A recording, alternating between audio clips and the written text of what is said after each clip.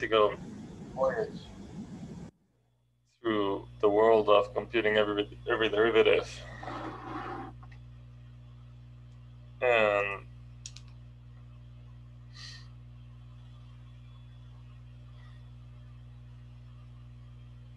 I don't know, at the end of the journey, it might seem like it wasn't that much, but it really was. We're learning so much.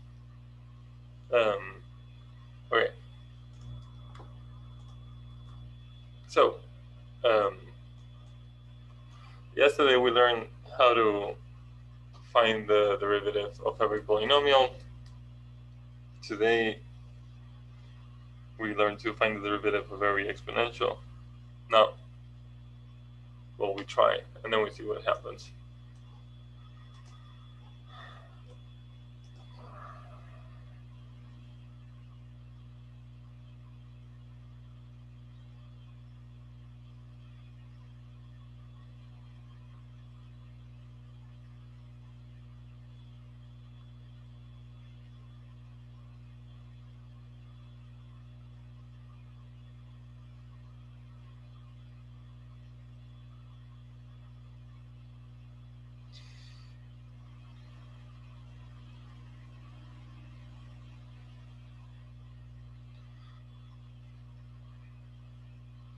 And well, at least that's where we start. And derivatives of products.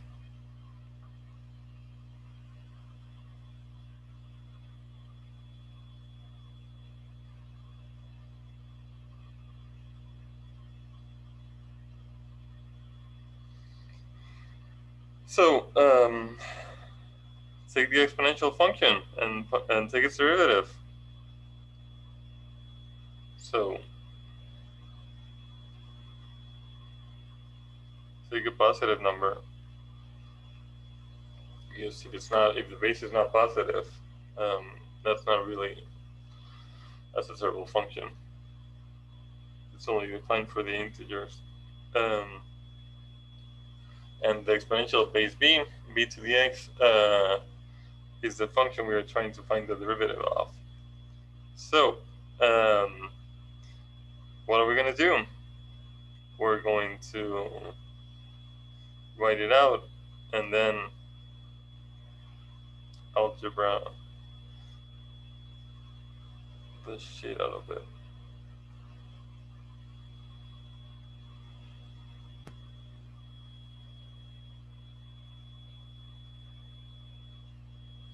The function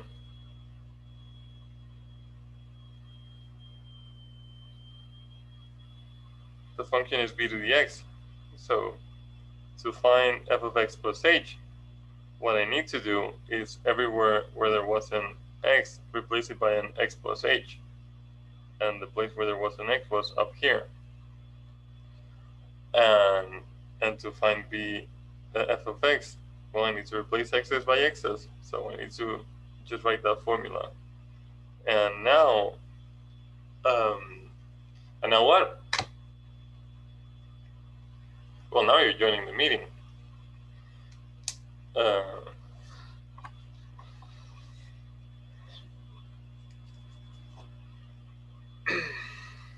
Now I gotta simplify this somehow.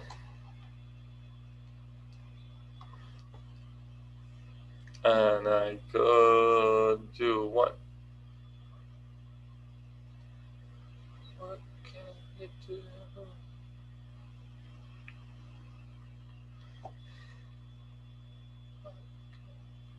Would putting it back into like square root form be more complicated? Square root form? I don't know what you mean. Like, yeah, never mind. If I had a fraction in the exponents, I could write it as a root. I mean, I could always write this like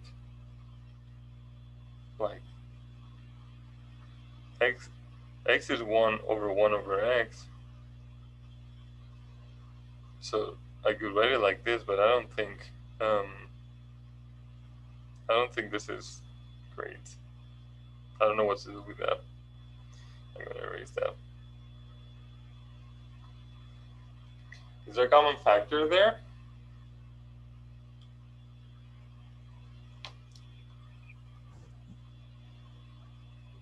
Just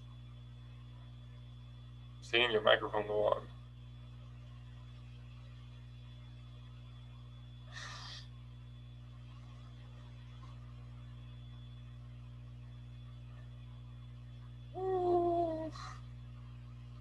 So,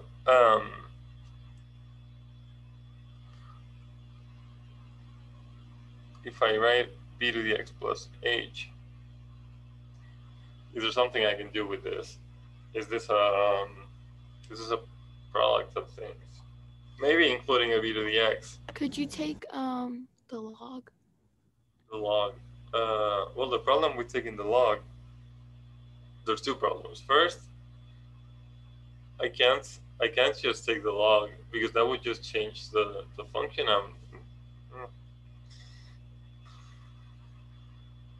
Could I mean, if I wanted to take the log somehow, I would have to go like this so that the function doesn't change. So anything I do, I need to undo. So, um, but now um, the problem is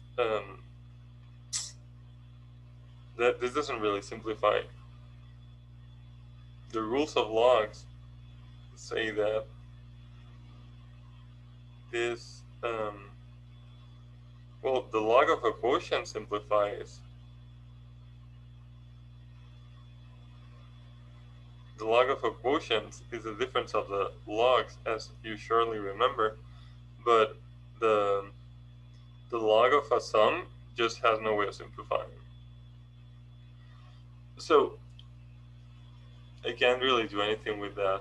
And also, you can't take a fraction and take the log of the top of the bottom because that is just going to make it into a different fraction.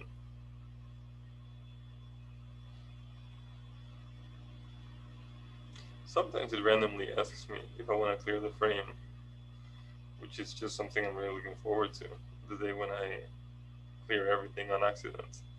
Um, so if I have, you know, if I have a fraction, I definitely cannot um, just take logs and get the same fraction. That doesn't work. So what can I do with b to the x plus h? What can I do with 4 to the 5 plus 6?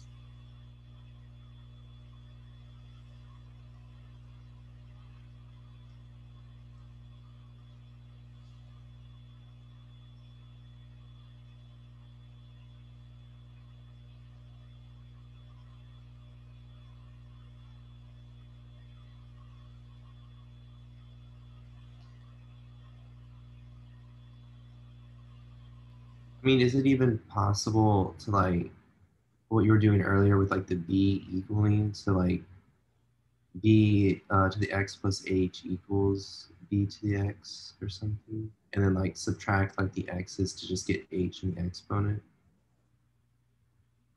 b to the x plus h equals b to the x? Yeah, like b to the x plus h equals like uh, b to the x or something like that. Is that possible? Well, something like that is possible, but not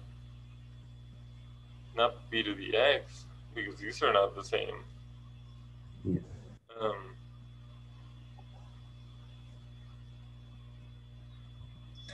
Would it help, like, I guess, like, visually if you separate it, like, b to the x plus h over h and then minus b to the x over h, like, if you wrote it separately? well, if I did that, let's see. So this is something that we can definitely try, but derivatives, it doesn't tend to work because now this becomes 1 divided by 0 or something, b to the x divided by 0, a number divided by 0. So this is plus minus infinity. And this is also a number divided by 0. So I have plus minus infinity, plus minus infinity. So I didn't really make it easier. Oh wait, I guess I have to tell you now. The answer I was looking for is that when you have a sum in the exponent, that's the same thing as multiplying. If you take 2 to the third power and you multiply by 2 to the fourth power, that is a product of 7 2's, and 7 is the sum of 3 plus 4. Um, b to the x times b to the y equals b to the x plus y. Um, I hope this rings a bell.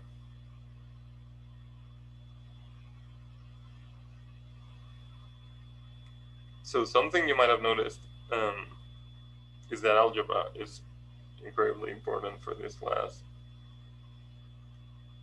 So important. So if I write it like this, using the laws of exponents, then there's a b to the x in both of those factors. So so I can try to pull it out. I kind of like the fact that there's a b to the x because that has no h's in there. It's not. It's really a constant as h approaches 0.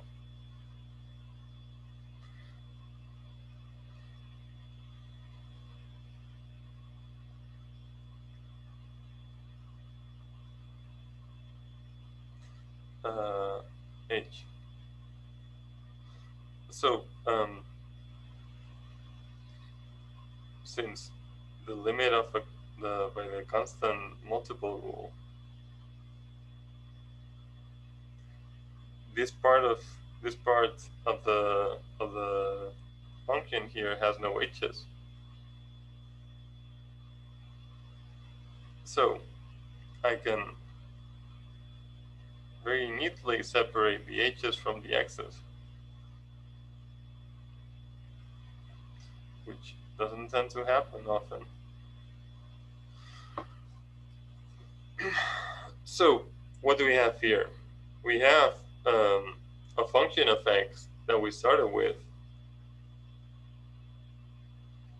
Actually, yeah, the function we started with. No limit anywhere, no nothing. This is, and then if this limit exists, then it's going to be some number.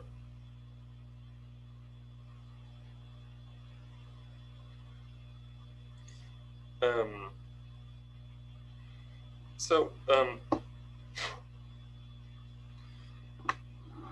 this is fascinating mystery. The conclusion we've reached is that if this limit exists, then the derivative of b to the x is a constant times b to the x. So this is a function whose rate of change is proportional to the function itself, which is interesting.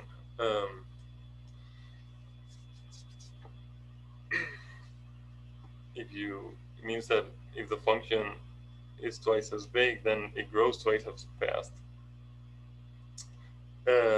So now the question is about this limit over here, which I'm not sure that we understand very well, but what we're gonna do is plug it into a calculator or into draw some graphs, try to see if we understand them.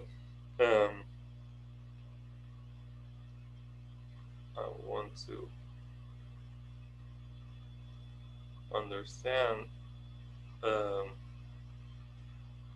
the limit as h approaches 0 of b to the h minus 1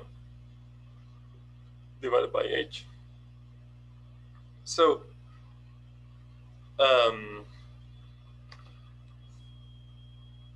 one thing I noticed,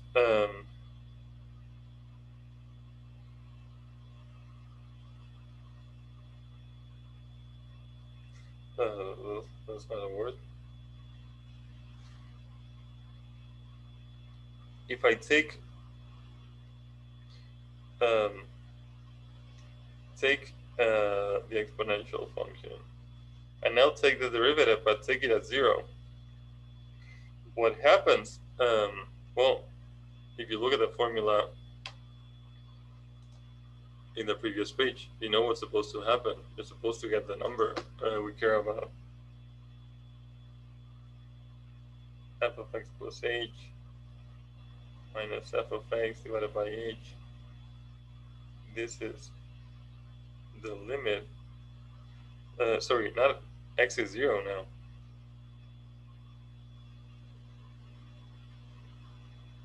So that is the limit of b to the 0 plus h minus b to the 0, b to the 0 divided by h, and that is, well, b to the 0 is 1. So that is the limit of b to the h minus 1 divided by h, which is this number that I'm confused about. So this is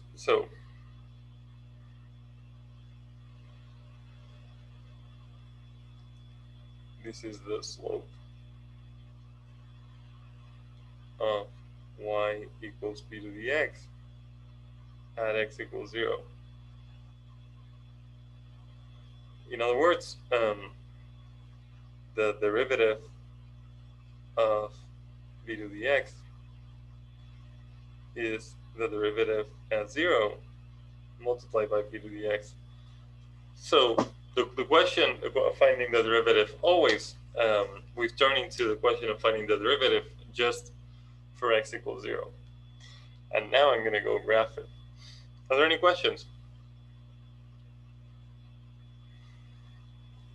I'm still kind of confused on, so like with the b to the x, it's just like the same way of saying that you're taking f to the 0 or something, or like you're just like plugging in 0, or What it just did? like did we plug in 0? Like why did we plug in 0? Well, because we said when you take the derivative, so what we did, we took the derivative and we got the same function again times a mystery number. The mystery number is this limit. The limit of exponential minus 1 divided by h as h approaches 0.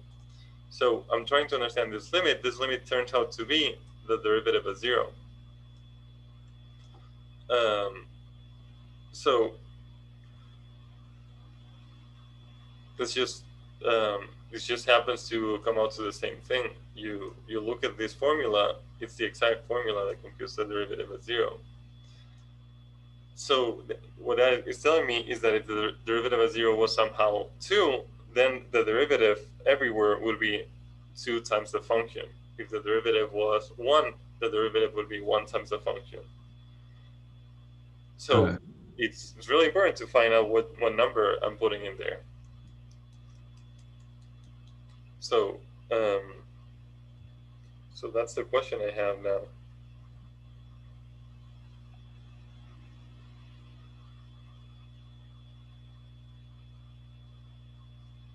Okay. So b is a constant. Yes. Otherwise, I would have had to plug in x plus h in. Oh, this was very small. Sometimes I don't know how zoomed in I am. If b wasn't a constant, this would have been wrong because I would have needed to plug in different things into b. B is a positive number that is fixed. So now I'm going to take b equals to 2 and see what happens. So what happens? So here, what we have is the function, the exponential function with base 2, y equals 2 to the x. And what I'm gonna do is take a point on it. So I'm trying to find the tangent line at 0. What I'm trying to do is look at the slope of this line, but better drawn.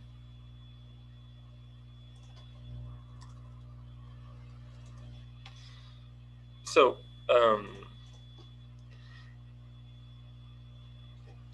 I'm trying to, that's what I'm trying to do. And what I'm gonna do is draw the tangent line and make, like we do, make the tangent line very close to, the secant line very close to a tangent.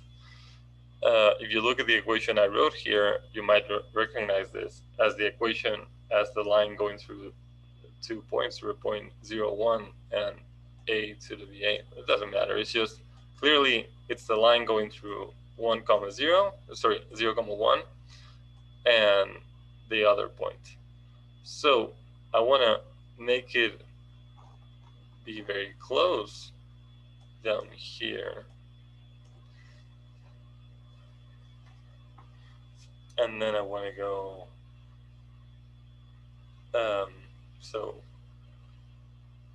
the slope, so f of x here is 2 to the x. The slope is the derivative of 0, because it's the line, it's the tangent line through 0, or it's very close, I guess.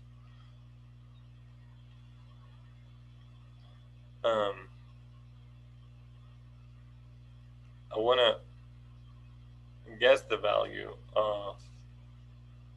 of this slope of this line. So any guesses based on this picture?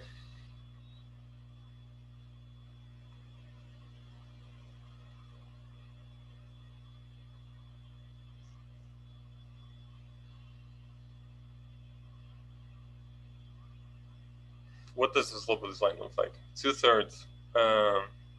Yeah, so when I go 1,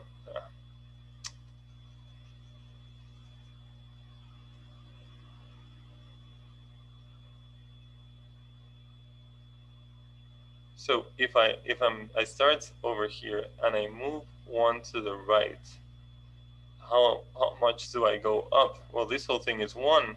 This could very well be 2/3, but these little squares are 0.1 each because there's 10 of them. So this is more like 0. So I go 1 to the right and I go 0.7 to the left. This is close to 0.7. So good guess, Dustin. You're off by less than 100. And the calculator can tell me as well. So I'm trying, so remember, the limit I'm trying to do is 2 to the h minus 1 divided by h. So if I choose h, I'm trying to do this limit, trying to guess this limit. Choose h to be very, very small. It's something like 0.693. I think that's close to 3 decimals. Yeah, it's 0.693. Is this a number you recognize? It's not 2/3, so it's not exactly 2/3, but pretty close. If this is a number you recognize, I'm gonna be impressed.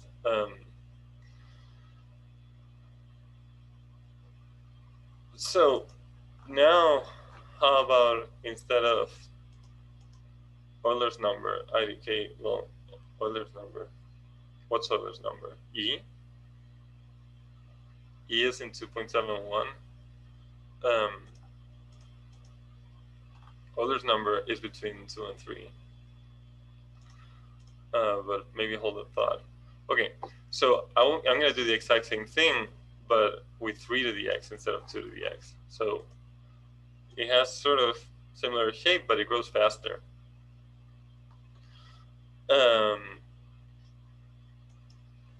So I'm gonna draw this secant line, make it very close to the tangent, and then try to look at the slope. So what is the slope here?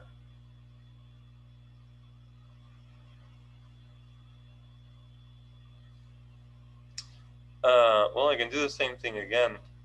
I go one to the right.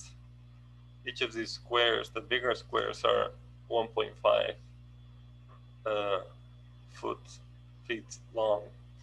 And here, it seems like I went 1.1 units up. So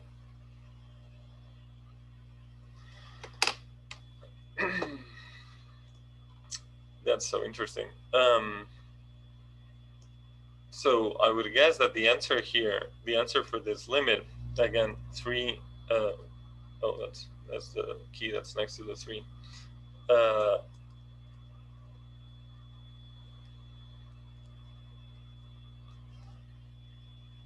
1.098.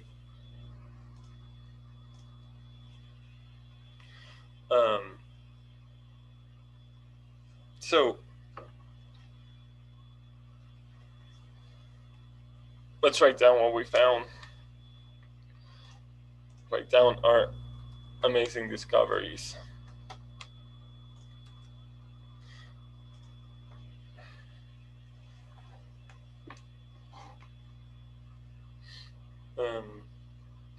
So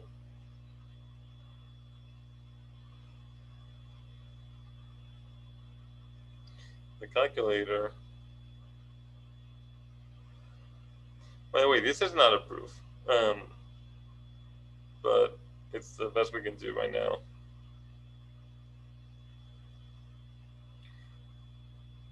The limit of 2 to the h minus 1 divided by h. This limit when b equals 2 is more or less 0.69, and this limit when b equals 3 is more or less 1.0. No, rounding is 1.10.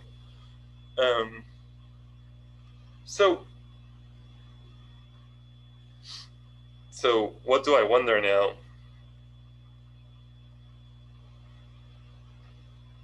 I wonder if for some b,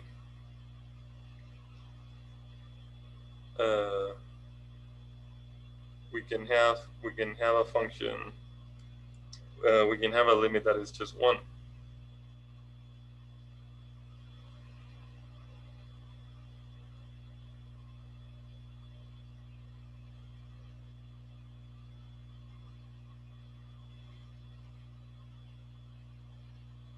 So that is the big question.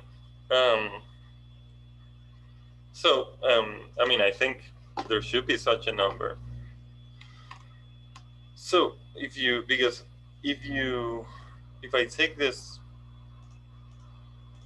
and now I'm gonna let this number 2 change around. So I'm gonna let this function change somehow, and do the same thing, but now b is changing. So the thing is, where's b? If I move, so what I was saying is that if b is 2, I'm here, the slope is 0.693. If b is 3, the slope is over 1. So the thing is, somewhere in here, basically around here, there's a point where the slope happens to be pretty much exactly 1. So what is this number? What is this mysterious number for which the derivative of the exponential is itself?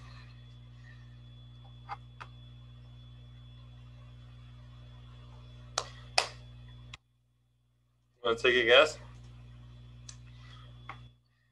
This is so exciting.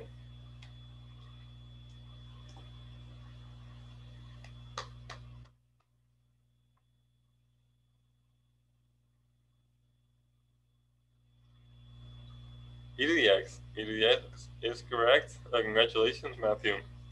You just unraveled the mystery of mathematics. Um, if I make b to be exactly Euler's number, e, so 2.71828, whatever, some decimals, then the slope of the exponential function when I the slope of the exponential function becomes exactly 1. So I think we can see it here. This line goes 1 to the right and it goes 1 up. So the exponential function has this wonderful property that it is its own derivative. So e is an irrational number. It has a lot of decimals. Not like we ever need more than 10 to do anything practical.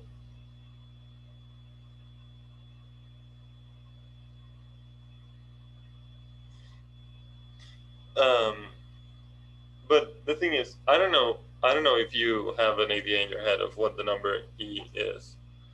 If you have it, I don't know. Does anyone remember the definition of the number e? What the number e is? What they were told the number e is, other than some decimals? The thing is, if I tell you it's some decimals, then you don't know how to go on.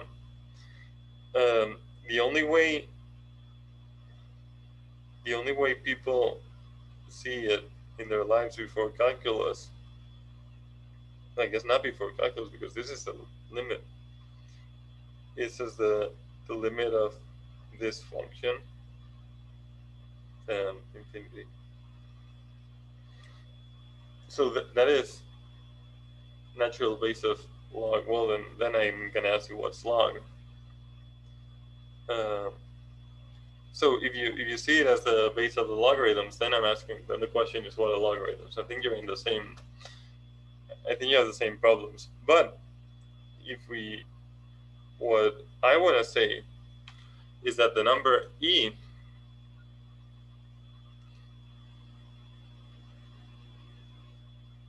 for me, e is the number such that the exponential has slope 1 at 0. That this limit that we've been talking about all day is 1.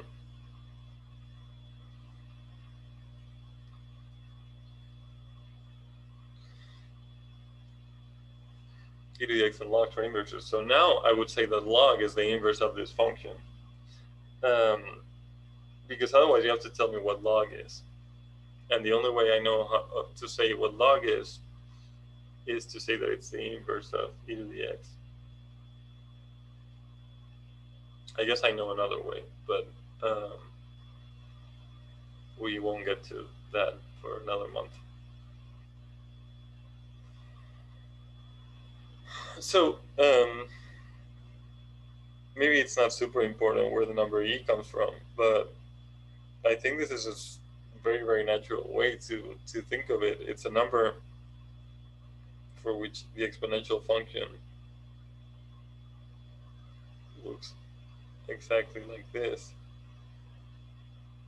and the slope at 0 is exactly 1. And this means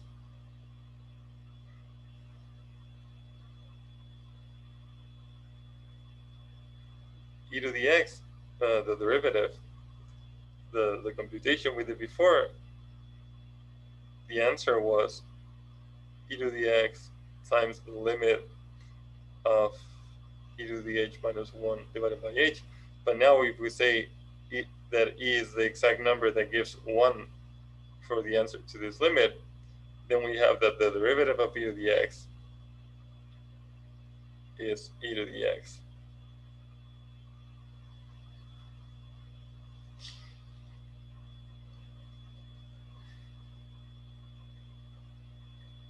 Truly a life-changing moment in our lives, discovering a function that has itself as its derivative. And to disagree with me, you should admit yourselves, and I know you're not going to do that. So we all agree it's a life-changing moment in our lives.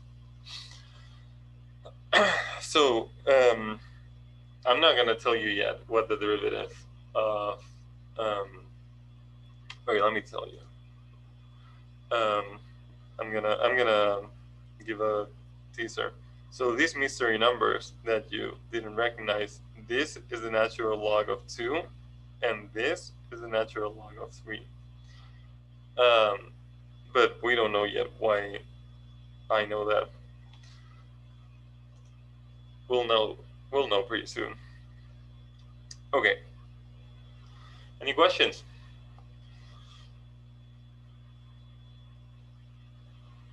So could I have just said at the beginning the exponential has its own derivative and moved on? I could have. But, I could do a lot of things that I don't do, and if I hadn't done it, I would have missed out on all the excitement of this wondrous journey of discovery.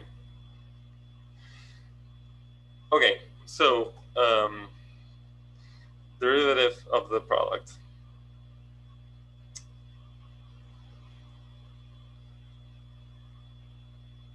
Well, I'm gonna call it what everyone calls it, which is the product rule or the Leibniz rule.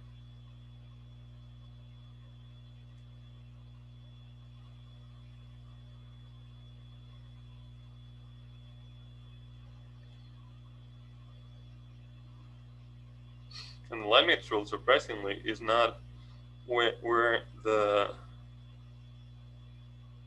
biggest weak you can find at all times, but rather it tells you if you take two functions and you multiply them, and then you take the derivative, what do you think you're gonna get? Any guesses?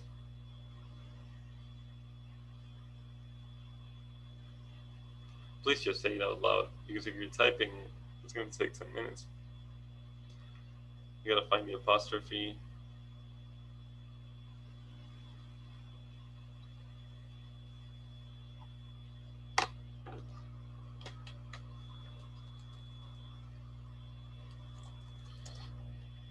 Oh wow, what a good guess. Myself. F prime times f prime of x times g prime of x is a fantastic guess that, according to the book Leibniz made as well.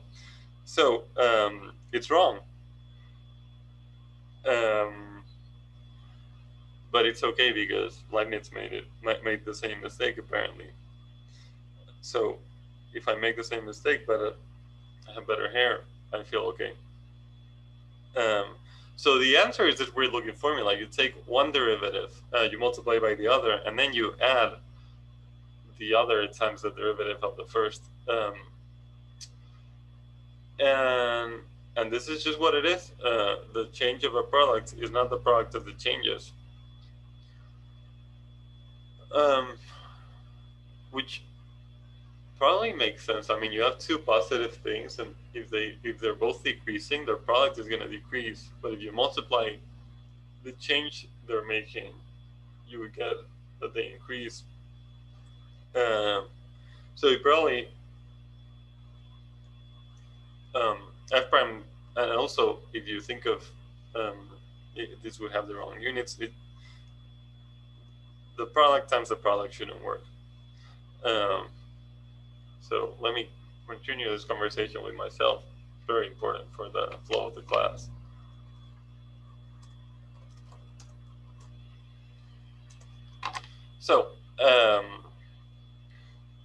So why? So tomorrow I'm gonna prove this, but today I'm gonna convince you of this. So products, really only one way to think about products, which is to say that you have a you have a square and you're measuring the area. If I have a rectangle, not a square, a rectangle of sides f and g, then the area is f times g. That is the only reason I know why the commutative law of the multiplication holds, for example. So, um, say now that f and g change a little bit. So the question is, if f and g change, how is the product going to change? Say I add to this length a little bit more.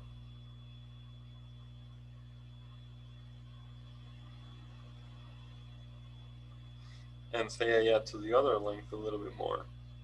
So the question is, what happens? What did I add to the area? So the black area is f times g. The red plus the black. No, should write a plus.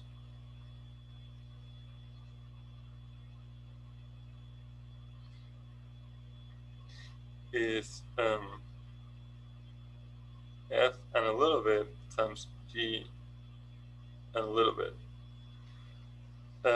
So that means that the black area,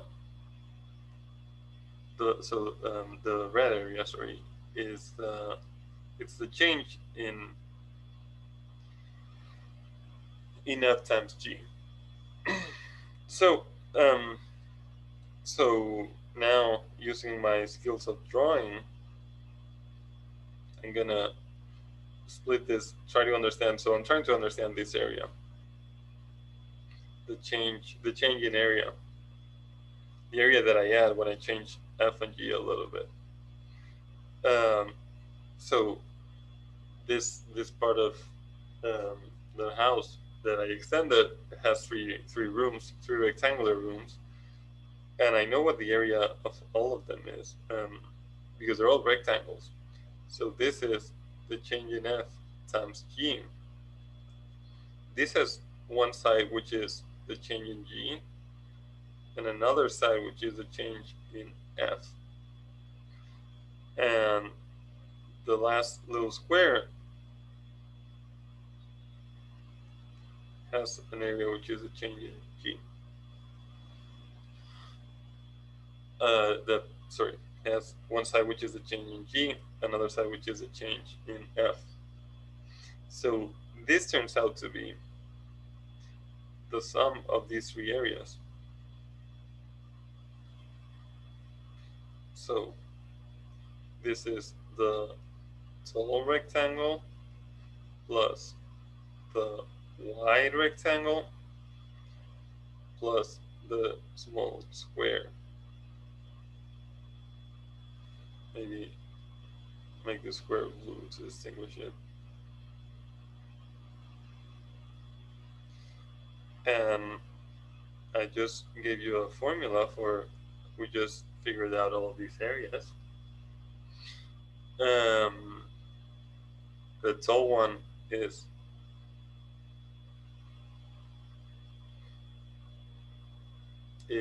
the increment in f times g.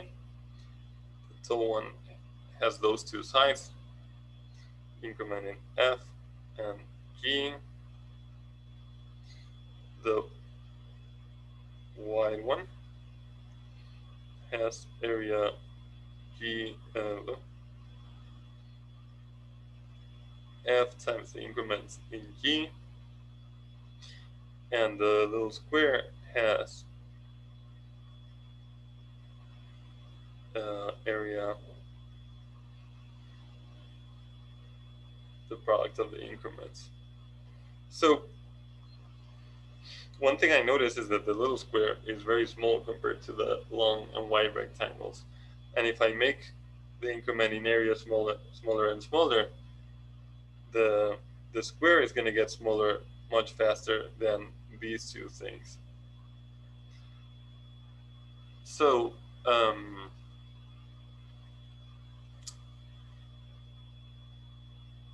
so I think so. Now I wonder what happens if I take a limit.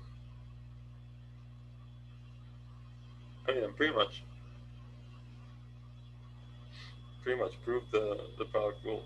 So when I take a limit, I think this is going to approach the derivative of f. This is going to approach the derivative of g, and this is going to be too small. It's going to be too small to matter, and this looks an awful lot like that. That's the takeaway there.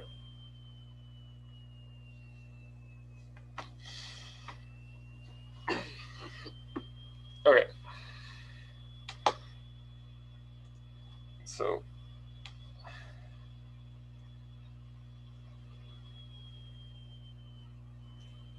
I had a square of sites f and g, and I was trying to see how much I add, and I just established that this is f times the change in g plus g times the change in f plus the product of the changes, just from looking at little rectangles. So if I wanted to take the derivative, I should divide everything by incrementing the variable in which these depend, time. Um, so um,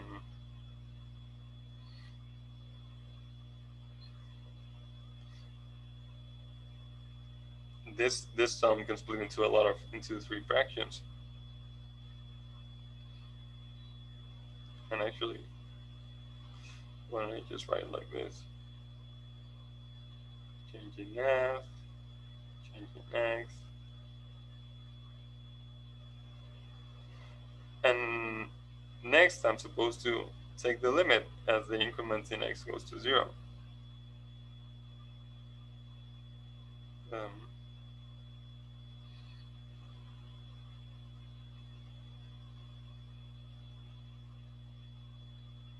so if I follow what Leibniz would tell me, how Leibniz would tell me to write things, I would say that this is, well, this becomes a derivative. And now f doesn't depend on the change in x. So here I have dg dx. Here I have df dx. Right? Remember that the limit as the increment goes to 0 of uh, the quotient of the increments is the derivative. It's just another way of writing our favorite limit.